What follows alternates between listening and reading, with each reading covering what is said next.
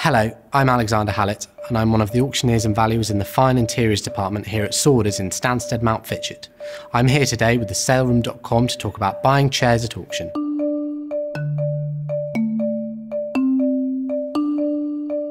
One of the wonderful things about buying chairs at auction is the variety of styles and materials, and particularly the variety of price points. For example, we have this set of 10 Regency, that is to say the period between 1812 and 1820, rosewood and brass inlaid dining chairs. They're beautifully drawn, elegant, and they've got this wonderful reeded detail and brass inlay. Not just Regency furniture, but furniture from all periods is particularly high quality and hard wearing, and you will be struggling on the high street to find pieces of this quality for this price.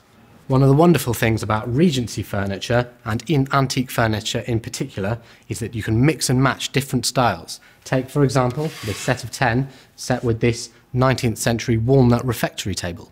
What a pair. What we have here is an armchair with this scrolling rosewood frame, bulbous reeded supports and brass casters.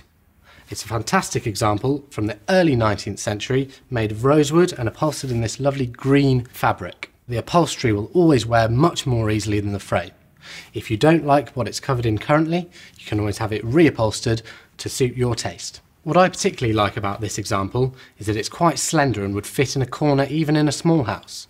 It's got this wonderful sloping spoon back, compact arms and narrowly placed supports. And here we have a really lovely pair of arts and crafts side chairs in the manner of William Birch. They illustrate perfectly one of the key things to think about when buying furniture at auction. That is condition. Obviously the rush seat needs a little bit of attention, but actually that's not too expensive to repair. If you're willing to spend a few extra pounds to get the chairs repaired, then you'll have a really stylish pair of arts and crafts chairs for your house.